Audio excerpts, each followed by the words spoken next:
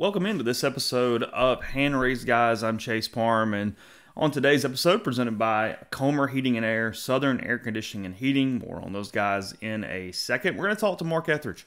He works for D1Baseball.com. He's covered college baseball for 25 years or so. Mark, one of the great people in the kind of the national game of college baseball. With the season starting in just a few weeks, we're gonna take a big picture look.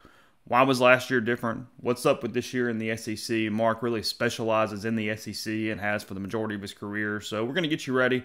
We'll obviously hit a lot of more Ole Miss specific content leading up to that season opening series at Hawaii. But today, kind of a big primer, kind of looking at the overall scope of the game, where it's at, and moving forward here for college baseball in 2024. Mike Bianco going into his 24th season as head coach. Ole Miss trying to bounce back from by far their worst season since the 90s, 6-24 in the SEC. You know the score by now. So how'd they do in the portal? Did they do enough? What's the proof of concept for this new era for Ole Miss? A lot of SEC stuff. That's all the things we hit on today's show. And this is a show, again, brought to you by Comer Heating and Air, Southern Air Conditioning and Heating. Hopefully you guys had used them to get prepped for the cold weather, had all the ice going on. I know that they did a ton of service calls for pipes and air conditioning and things. You can really count on them. They're great people. If you're in the Oxford area, that's Comer. It is 662-234-5303. If you're in DeSoto County, Hernando area, call Southern 662-429-4429 for Southern. Just, again, great company, great partners of ours. And this Hand Raised Guys every single week brought to you by Comer Heating and Air and Southern Air Conditioning and Heating. This will also be an Oxford Exxon podcast, the Oxford Exxon Highway 6 West in Oxford. You know all about the beer cave, the lunch specials, $5.69, couple sides bread, any size fountain drink. They're up and down I-55 though, not just Oxford. It's all Blue Sky locations, North Mississippi as well. They have their big superstore going on, getting built there in Macomb. So Blue Sky taking care of you wherever you are in the state of Mississippi. And of course, we do most of our shows from the Clark Ford Studio, 662-257-1900 in Amory, Mississippi is Clark Ford, Highway 25. Corey wants to be your car guy, wants to be your truck guy. He'll help you out no matter where you are in the car buying process. Give Corey a chance. He'll move you along. He'll get you going there and get you a great deal from Clark Ford. And then all of our guests join you from the Campbell Clinic hotline. Campbell Clinic now in Oxford with your orthopedic needs. Give them a call. I know a lot of people were getting banged up in the sledding and the ice, and hopefully you didn't need an orthopedic company, but if you did, Campbell here ready to take care of you with Campbell Heating and Air. So let's jump on into it now. Again, this is Mark Etheridge from D1Baseball.com, SEC Extra, part of D1Baseball.com, and we're going to give you a kind of a national or conference-wide preview to the college baseball season.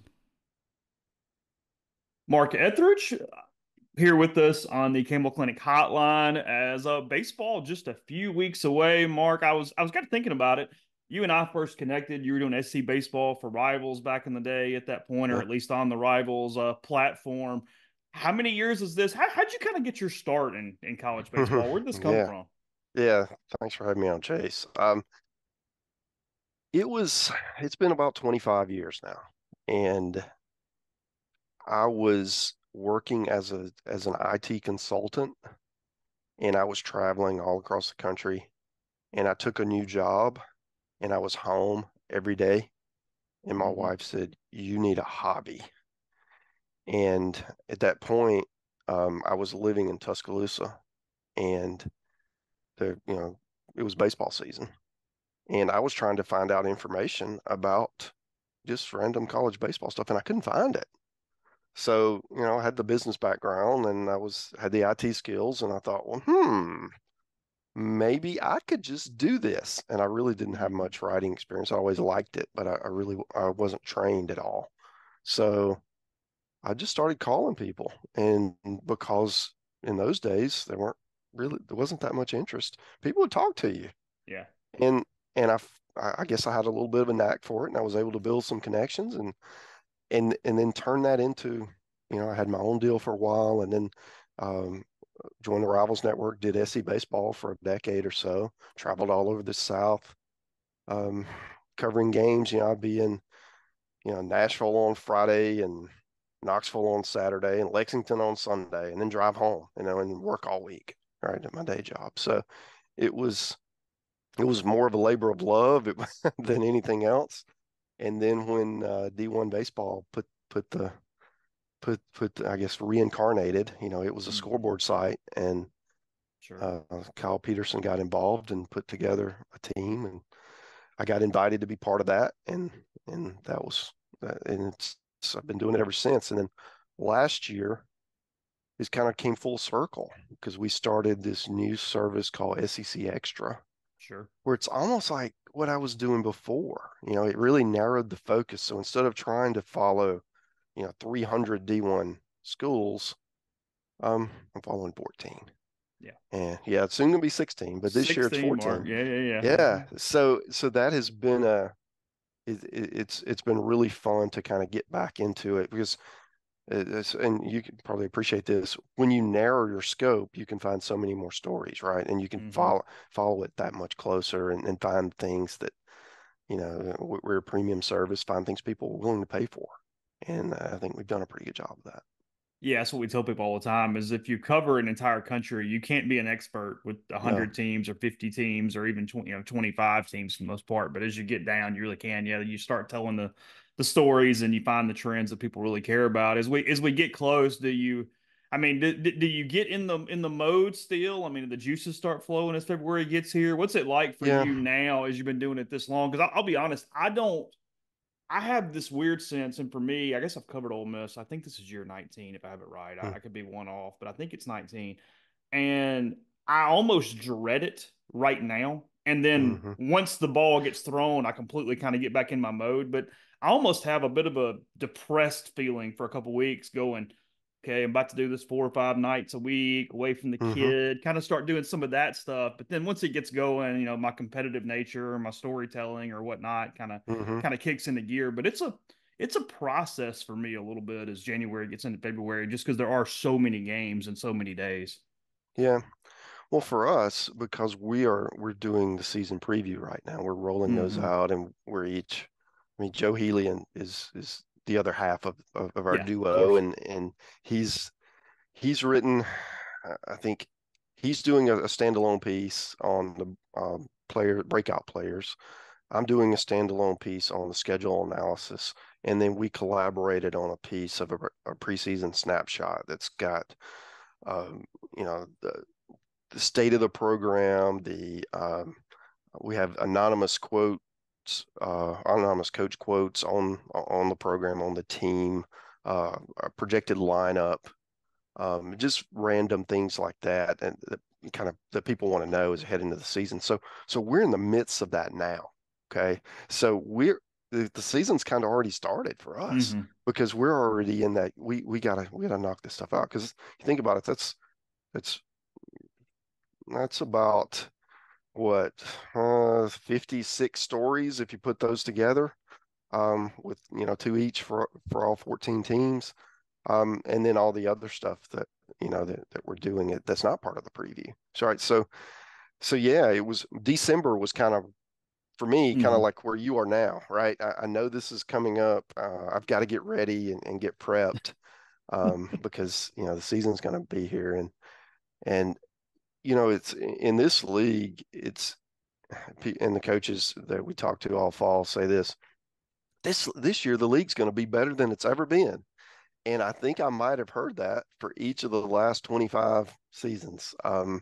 Pretty close to it anyways, especially in the last decade or so. You And we know, can talk about why, but I do believe that the trajectory of the SEC baseball programs is going to continue to skyrocket.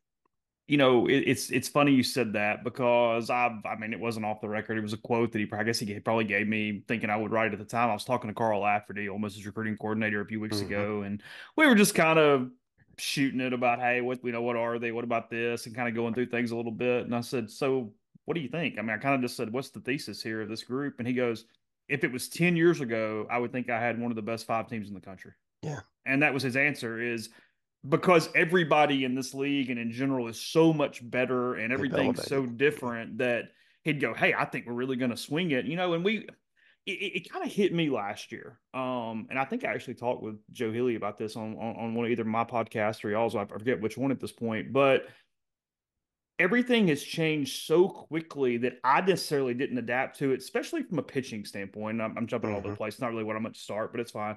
As you know, it wasn't that long ago that you went, "Hey, I need an ace that goes 7 innings, and then my Saturday guy needs to be good and kind of a prospect, but if he's a little wild, it's okay. And then on Sunday, just keep me in it, and that's cool, and that's all we really got to do, and this and this and this." Mm-hmm. And we've completely shifted away from that and so quickly. And it's a lot of things you said. I mean, it got so much harder to pitch last year. And it Mm-hmm. was COVID, older players, it was this umpire tracking system that made you have to throw it Yeah. in a coffee can. It's Yeah. frankly, I went through the whole year thinking that it was even harder to pitch from a strike zone standpoint than the pros, because in the pros you got the high strike. In college, we weren't Yeah. even getting the high strike the way that you might at the major league level. And I look up and go, only two pitchers, I forget the exact stat, but only two pitchers averaged like 5.4 innings or more of a start last year. It was Sprode and Skeens in the SEC. Now you're just looking for as many guns as possible, and you're just trying to get 81 outs over a weekend, no matter how in the world you got to go about doing it. And you've got to score in the process too. I look at Ole Miss, and I know they didn't pitch well, and that's still going to be an Mm-hmm. issue for them, and they got to prove that a little bit. But that was a lineup that also wasn't very good in the SEC, and they had three All SEC caliber Yeah. juniors Right. that have now left that roster. It is a completely different world in the SEC right now. Yeah. Well, there's a lot there to unpack, Yeah, but sure, of I think course. one of the things that I've noticed is the there's been such a emphasis on velocity, right? And everybody's, so focused on radar gun and boy has that taken off, right? You have so many guys on staff that are throwing mid 90s now and some, higher than that.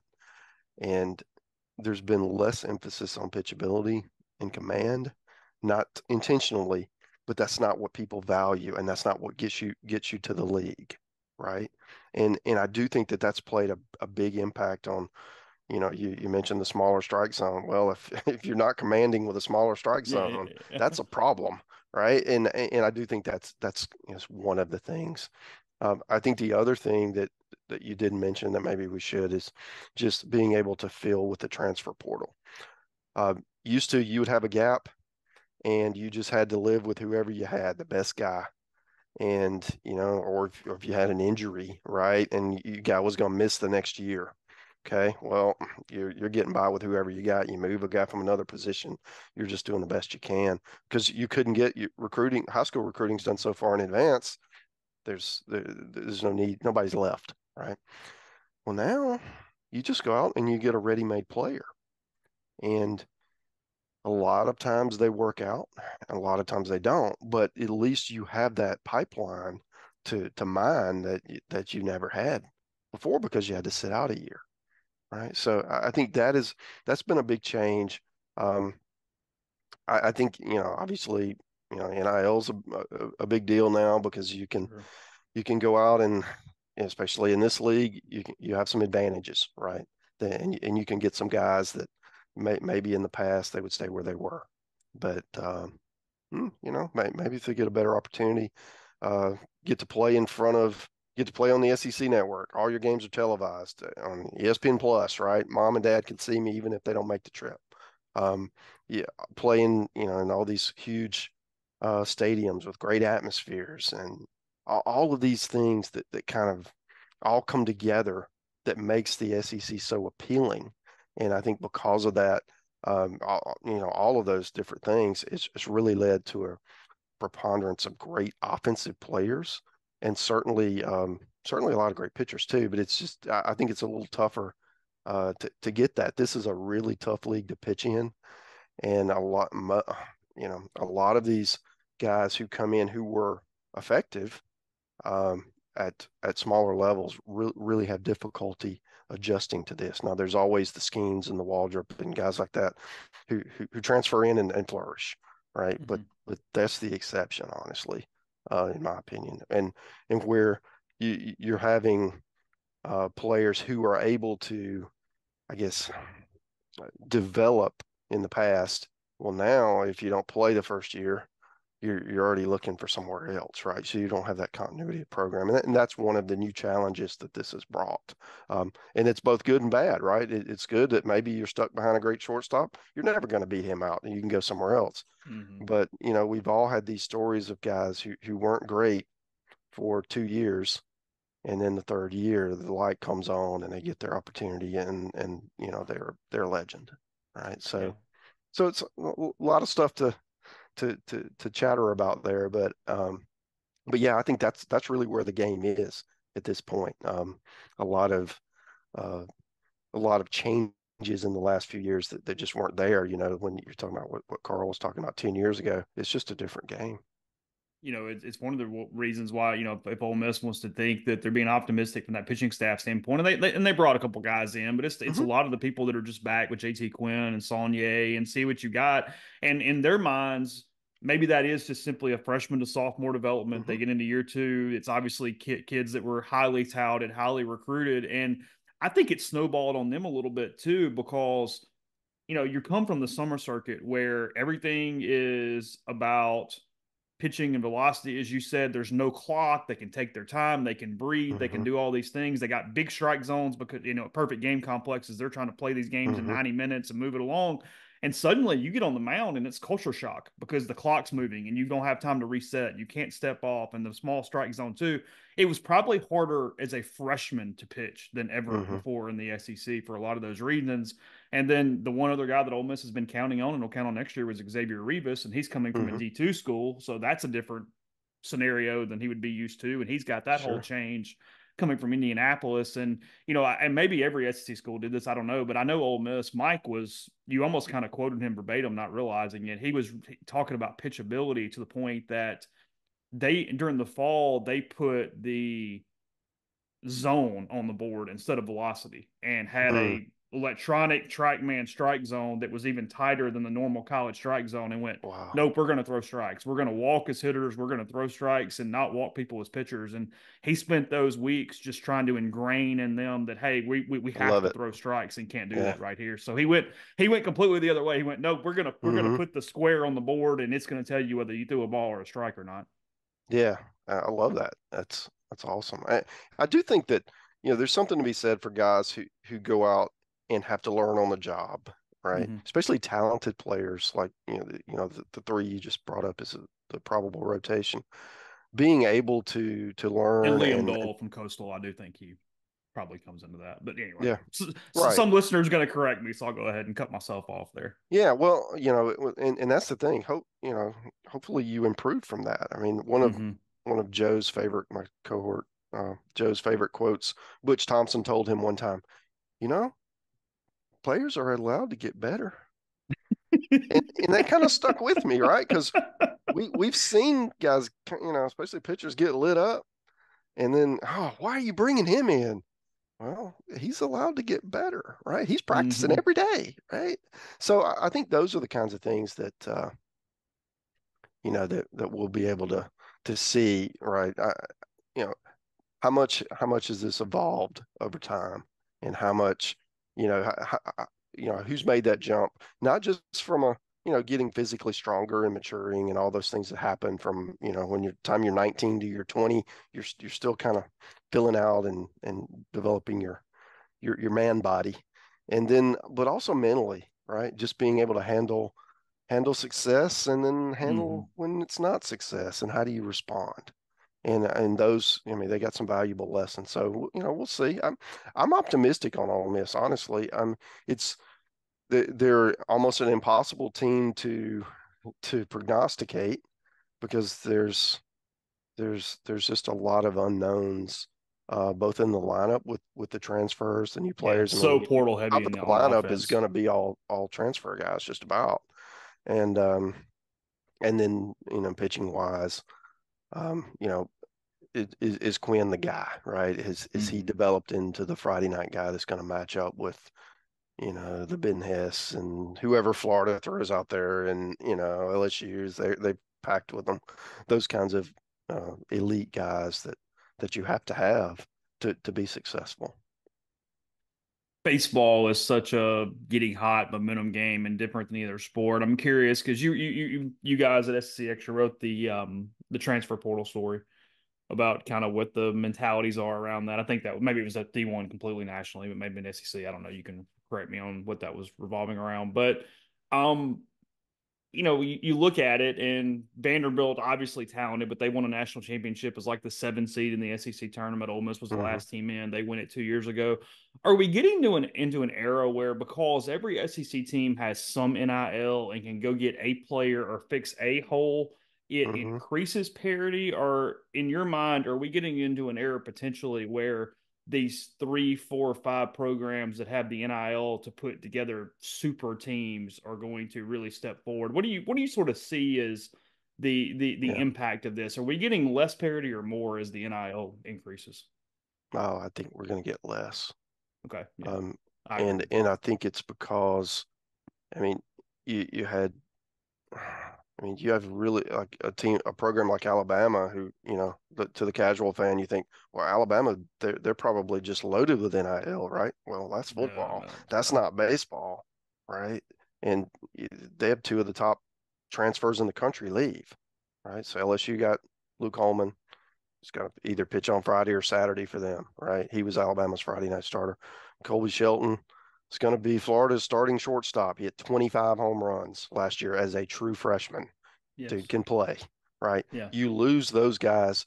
Not only do you lose them, but you lose them to teams within your conference, who have more established, um, programs, more established both from winning and also, from an NIL standpoint. So I think those are the things that's going to make it more challenging for the second half of the SEC to compete with the top half of the SEC. However, right, it all runs downhill. So there are also programs that are out, not in the SEC, who the bottom half, the Alabama, the Kentucky, or whomever, can go out and grab players from them, and a lot of times those players can play too, right? They mm, just haven't had the opportunity. Um, so it's definitely changing. It makes it really hard to have those great mid-major programs. I know Oral sure. Roberts made it to Omaha last year, and that was an incredible story. But I do question, how sustainable that's going to be, because I mean they went out to the portal and they got a bunch of old guys who had Hmm. played elsewhere and brought them in, and maybe that's the way to do it. Find guys who just, for whatever reason, weren't able to get it done consistently at a big program, and maybe that's the way they do it. But I do think that the young players are going to jump because the other things we talked about, they're going to get an opportunity to play in this league. They're going to get seen by more scouts, all that good stuff. Yeah, I mean it's what was funny about last year is that Ole Miss didn't necessarily go grab one of the top two or three guys, but they had a good bit of NIL to spend. Ole Miss is going to put into baseball because it's Yeah. ingrained in the program, the community, and everything else. But they got a huge number of kids. They got this huge shopping list. So for Ole Miss, when you break it down to a micro level, what I find interesting about them is they need to be able to develop arms or something to not need this huge list because if Team X has $1 million to spend, just throwing a number that's easy math out there, and they need 9 players, and one team has 1 million and needs 2 players, well, Yeah. I can get a totally different caliber of player when I'm doing Right. that, and that's where Ole Miss got stuck was. Hey, their offense and their pitching needs this. And they brought in Hmm. guys that might very well be really good in the SEC, but it's this huge group. And, Hmm. Mike's kind of said, hey, we can't need that many every year. We got some stuff going on and it's going to be all right. But you look at it, and if you need too much, you just simply can't compete with the A and M's and the Floridas and the LSU's and the Hmm. Tennessees and those 3 or 4 teams, Arkansas at times, that's Hmm. up there at the very top of that of the league. And yeah, you can get lost really quickly, and it's to me it is the college story that if a national person has written it, I have not seen it, and my listeners are going to roll their eyes because I talk about this all the time, but it's the competition inside an athletic department on where the NIL dollars get split between Hmm. sports that I find so fascinating. Because you look at Ole Miss right now, their basketball team's winning. Chris Beard's been hired, and they're 16 Hmm. and three or Momentum. whatever. Well, people are going, Hmm. "Hey, give Beard the NIL. He took Texas Right. Tech to 2 Elite Eights and a championship game, and you got Lane Kiffin doing this, and they're trying to Yeah. make the playoffs in football." You can't max out everybody. I mean, Hmm. it's just straight math that unless it's all ships get rise with the tide and all this stuff, Hmm. a dollar that goes to football doesn't go to baseball. A dollar that goes to Yeah, basketball doesn't go to football, and that yin and yang. And it's I zero find that sum. really, really Yeah. funny. Where for baseball programs to completely thrive, they probably need one of the other two major sports to be struggling somewhat to pick up Hmm. those secondary dollars. Yeah, and that's a great point. I think the other part that we haven't mentioned yet is in football, the NIL money is used to retain your players Mm-hmm. almost as much as it is to recruit new ones, right? Mm-hmm. And just having conversations around the league, that hasn't made it to baseball yet. Maybe a player or two, but they're really, at least on the record, there hasn't been anybody who's been able to quote hold a team hostage, for lack of a Mm-hmm. better term, in order to get a big chunk.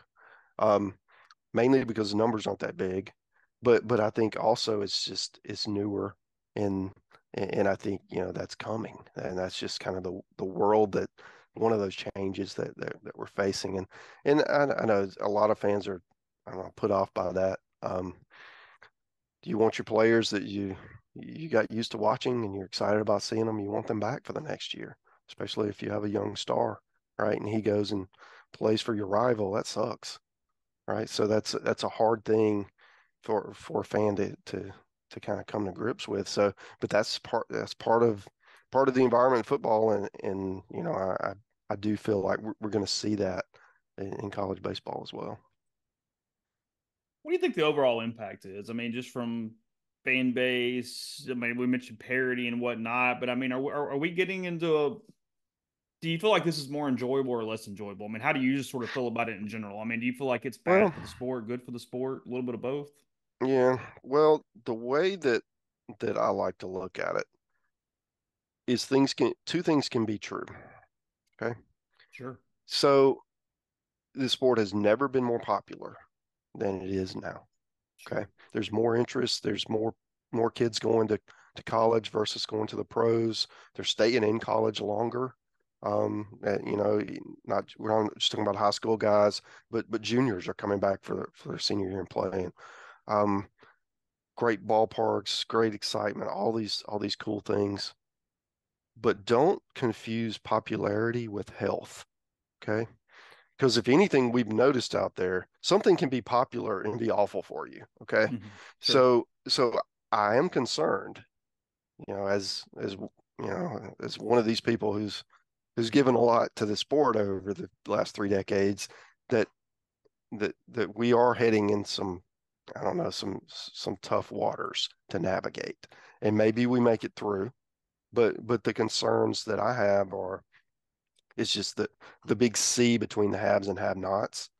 And also the other part that we haven't broached yet is, if you make if you make your employees, I mean, make your athletes employees, what does that do to sports like college baseball? Because there would be a few who could do it, but we have over 300 in I'd say that D1. that kills But everything but football and men's basketball at the yeah, majority of yeah, campuses across the it's country. it Yeah, it, yeah. to, it totally kills the other sports. You're exactly right, and that's, you know change is hard, and sometimes change is good, but I don't think, I mean, that change is probably good for football, but it really sucks for everybody else.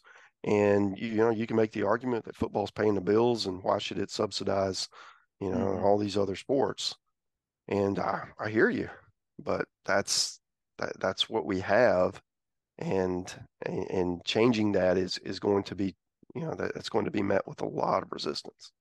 Ole Miss put out their financial report today for fiscal year 2023, and I think Ole Miss ended up 120 something thousand in the black for baseball. But they're what, one of five schools tops that probably does that nationally, I would Hmm. think. I mean, not actually turning a profit and paying for itself. I mean, you're talking about State, Arkansas, South Carolina, LSU. I LSU, mean, that's about it, A&M, probably, I yeah. would assume. Yeah. So that's where that's at. Yeah, I just think if we get to the point of employees, because we discuss this all the time from a football standpoint, but it's the Hmm. same conversation. That's the end. That's when I think club sports become what the majority of sports are, and it just completely takes on a different level at that Yeah. point. And it's completely different. in all those ways. And I get the parity thing. And I guess that would be my question is, just the atmosphere and community around baseball. How do you feel like it's impacted versus football? Because it's less corporate, it's Hmm. fan bases that really try to care about the players, and it's not as much laundry because I think this is fair. In football, a lot of fans, you sort of get your mood or your self-esteem, how your team's Hmm. doing, and it's this huge club, and I'm an Alabama or Ole Miss fan, or I'm whatever. Baseball is a lot more intricate on, hey, I'm with that guy and I see this, and you've got to be a little Yeah. more in tune to be the really diehard or even the casual baseball fan to that level. I think you're I think you're suffering like what you're talking about. I completely agree with you that we're in the Snickers bar phase of this where we're getting the sugar rush, Hmm. but that doesn't mean that it's helping our bloodstream in any way Yeah. because you need stories like Tim Elko and these guys that have been around for Yeah. a minute and do that you're talking about. If you're just simply bringing in mercenaries, I think there's at least the argument that hurts college baseball more than it hurts the average sport. Well, when you were talking, it sort of reminded me of something. I think a lot of the allure to baseball and why those of us who like it, and the many who don't, is you feel a connection. Okay. Mm-hmm. Is it a connection to your past where you growing up going to the games with your dad or your granddad, or is it to a player on the field, right? That you've seen that player go through and have some struggles, or maybe it was a great play that then and you were really excited about it and you want to come back and see how that player progresses. And if they're, if they're gone, right? If they're only there for a year and then there's a new guy that you have to develop, that's more challenging, right? Um, Maybe it's not to the extreme where, the whole team flips over every year. I hope we don't get to that point. We don't want minor league baseball, right? Mm-hmm.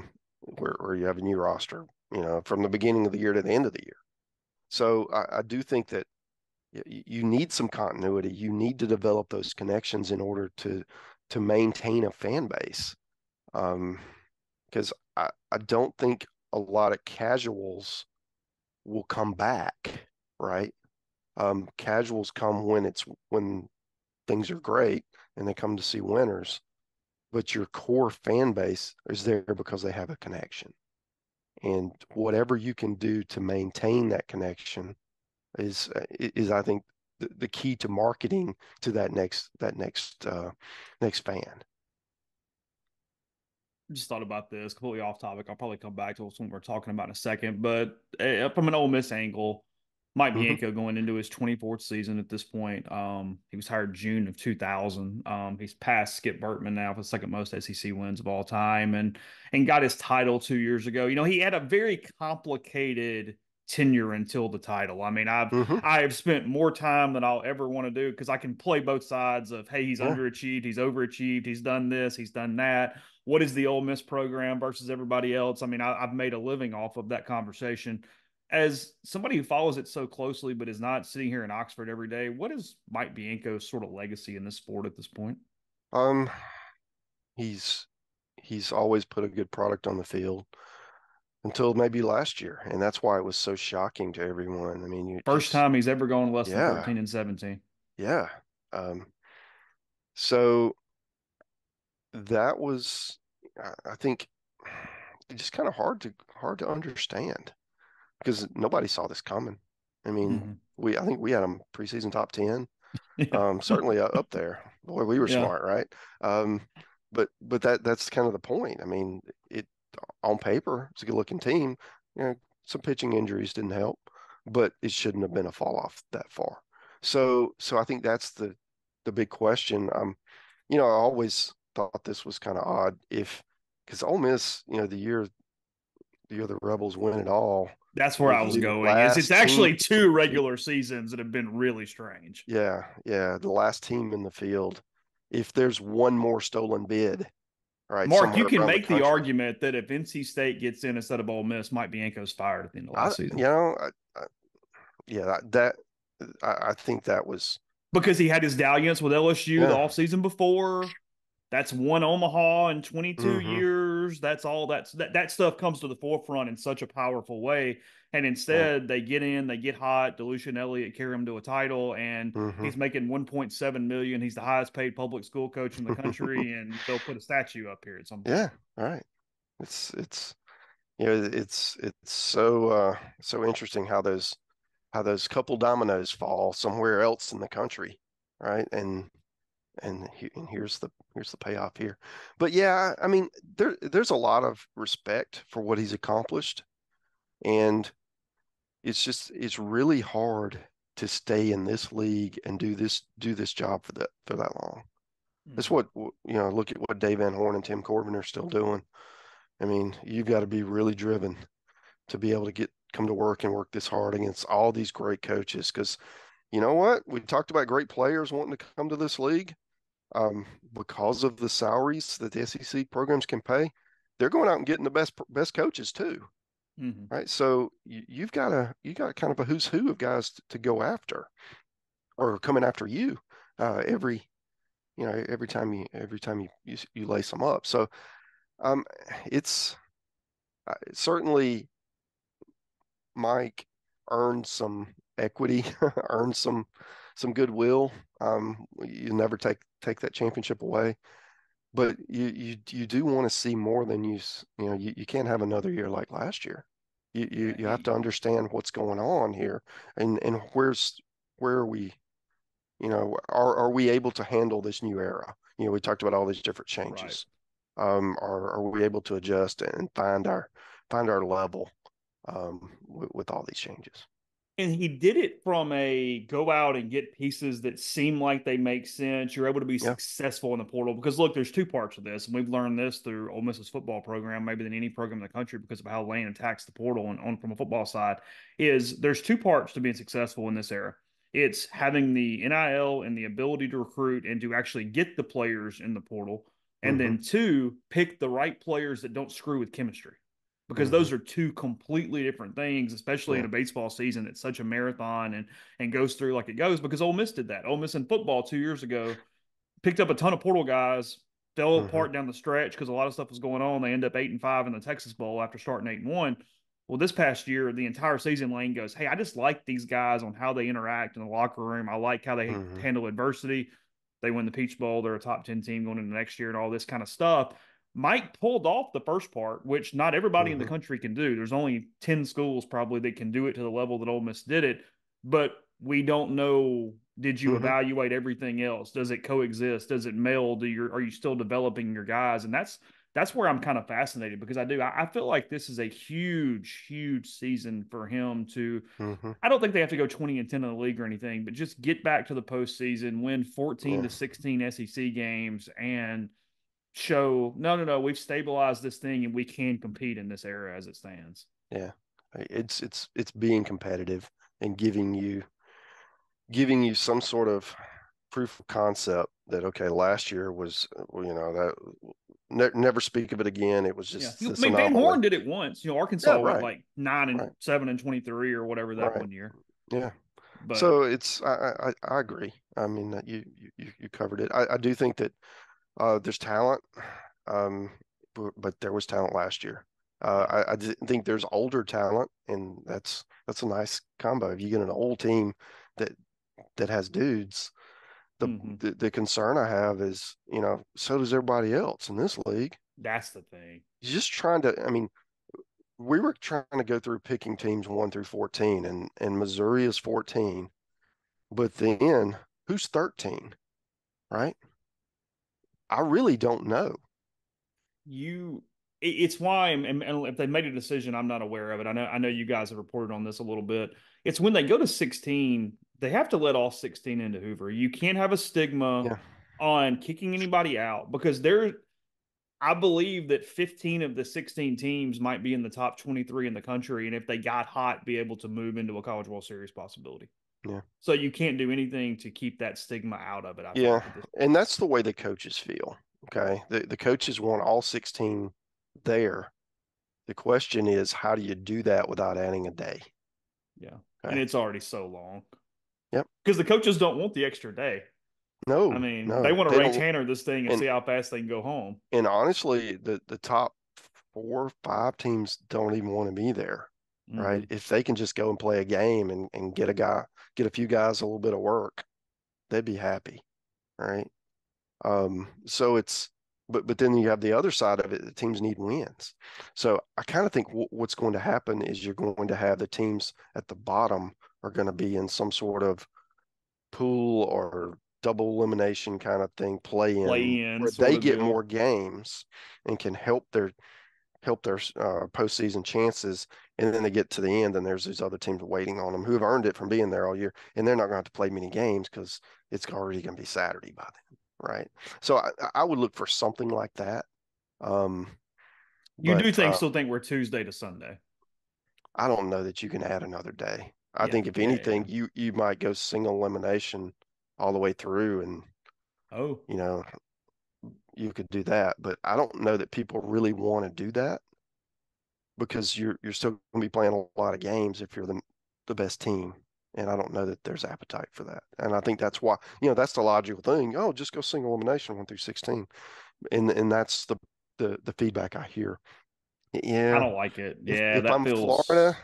and I don't want to have to play 4 games, I don't have anything to prove. Um, Let me play 1 or 2, right? And or whoever's, Yeah, the sure, top I team that understand. year. But if I'm a bubble team and I can play 3 games against good RPI teams, heck, I win 2 of those. Hmm. Um, even if it's a single elimination, and I'm out, I go 2-1. Hey, I'm happy, man.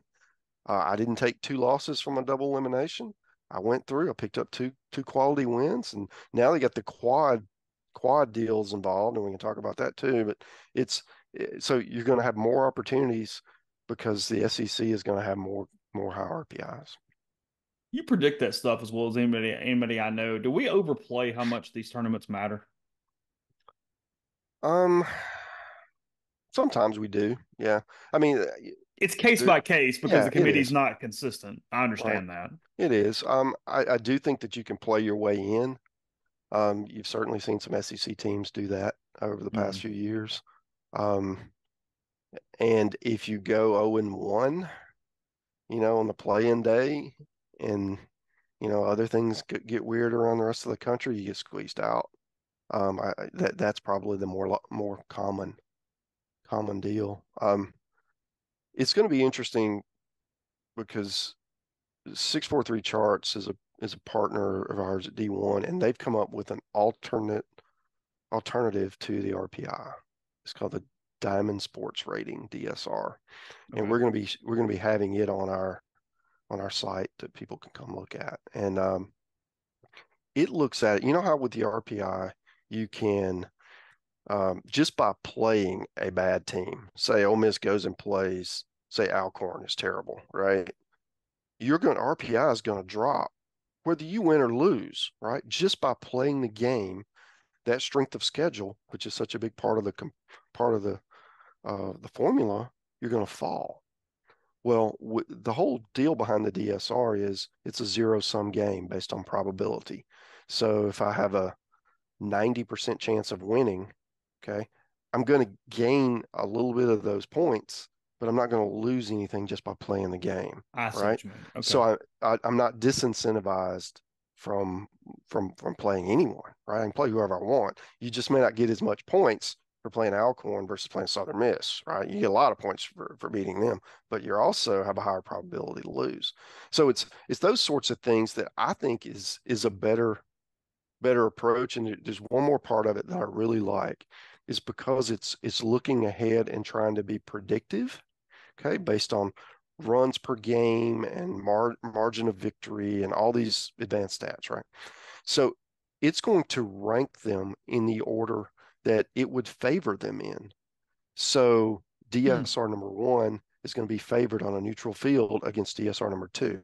We've all seen in the RPI that, Dallas Baptist is the Yeah, number that's 2 fine. Yeah. RPI team, and you're going to take them over number 8 LSU? No, you're not, right? And and I think everybody kind of can get behind, well, especially the committee, perhaps, since they tend to just kind of sort by RPI.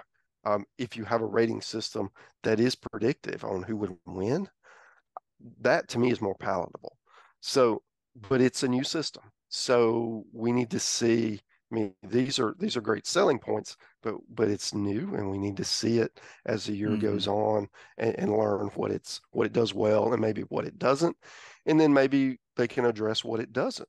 And then for year two of it, maybe that's a bigger component, and that gets brought in as an RPI alternative. I would like it a lot because you're solving too these canceled games late in the year because Yep. people go, oh, just play better teams, but it's So, regionality. You cannot put a 56 game schedule together against all good teams because look, Ole Miss canceled against Arkansas State 2 years ago, on the last week of the regular season. Had mhm, they played that game, it's in the book. I don't remember exactly. If they had won, they would have fallen 4 spots in the RPI, and if they lost, they would have fallen 14. I think is what it mhm. was. If they don't cancel that game, Ole Miss doesn't make the postseason and doesn't win the national title simply by Well, not playing the game. that's a great story. I Hmm, mean, that's it because they had swept LSU to get back in it and to hmm, get back in the regular season, try to make Hoover and all that kind of stuff. And the AD Keith Carter had started running the numbers and calling people and going, okay, what's the RPI going to do? And the Arkansas State AD at the time had just been hired from Alabama, so he was dealing with 25 other things, and they call hmm, and go, hey, can we cancel this? And the guy's like, dude, whatever, send the 10,000 on the buyout. We don't care about Right. that right now. Sounds good. But yeah, that ended up saving their season at that point. You were mentioning teams, and I guess you brought up Vanderbilt and Corbin. Hmm. They've had such an advantage for so long. They've put together all these pro prospects. They have word of mouth recognition. They've won all these games. They've had this scholarship situation that's been better than anybody in the country. Hmm. Are you selling them in this era now, relative to what they have been? Um, as long as Corbin's there, he's going to find ways to win. I'm a believer. I do think that maybe some of those advantages are not as pronounced. Okay. Um, and because in the NIL era, I mean, a lot of these guys are getting their school paid for through other means, right? They don't need the the the academic scholarships or need based or however you want to word that. I do think that uh, they're so good at what they do and they invest so heavily in the game that that plays, right? It's like defense that plays on the road and in football, right? Or in the cold weather, defense plays.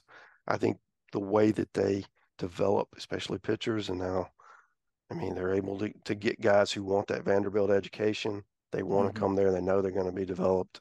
Um, I think as long as that's in place, they're always going to be good. And I mean, they've got a freshman lefty, Michael Vane now. He's the next one.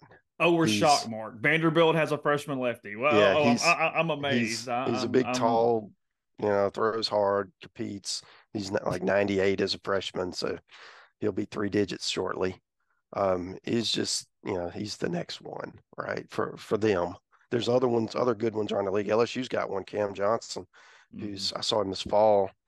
They played Louisiana in a exhibition scrimmage.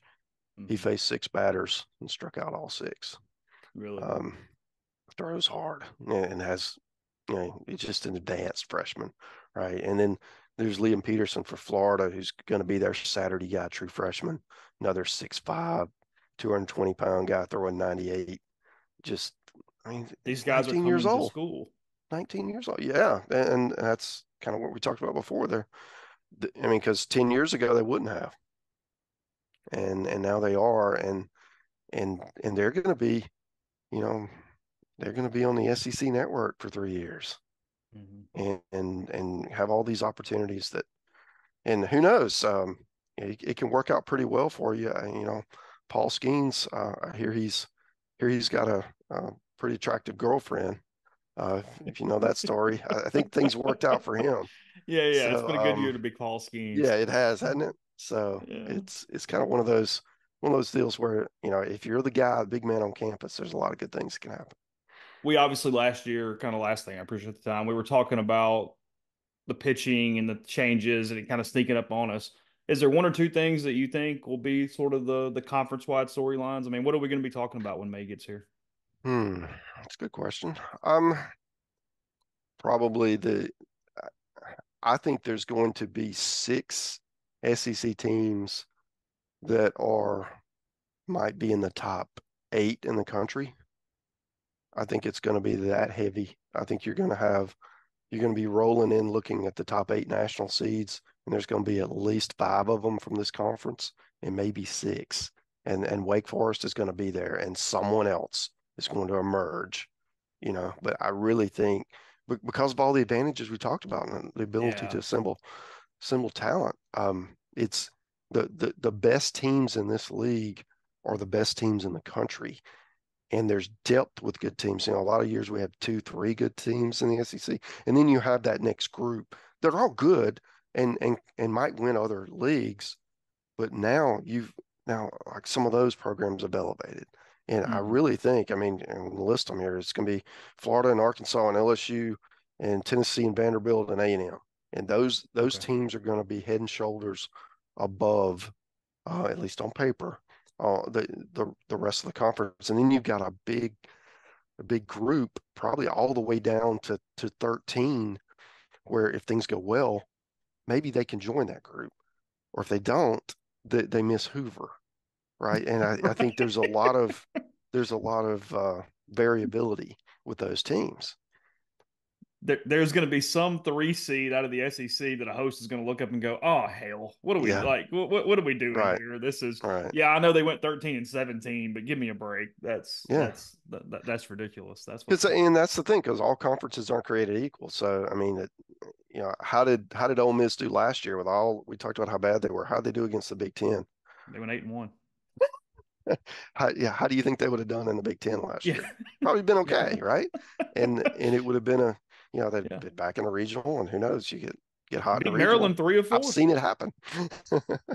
Yeah. No, I know. It's gonna be. Hey, it's a little weird. They're starting out in Hawaii this year, so it's a Yeah. little. That Arizona tournament kind of fell through for them, kind of like it did for Vanderbilt a couple years ago. Whenever, so they're gonna play the Warriors 4 times to kick this thing off. They do have Iowa coming to Swayze though. Yeah, that should be good. I was good, man. Brody Breck is a legit prospect, a pitcher. Kind of an interesting story. He was a wide receiver on the football team, and of course, he wasn't getting any action there because they never throw the ball. So he Hmm. gave up football, and now he's one of the top pitchers That's in the the right country. call. Yeah, don't you think? He's Yeah, going to be a made the right first rounder. decision. Throws like 101. I mean, he's one of those cats. Are you So you traveling much? What's the plan?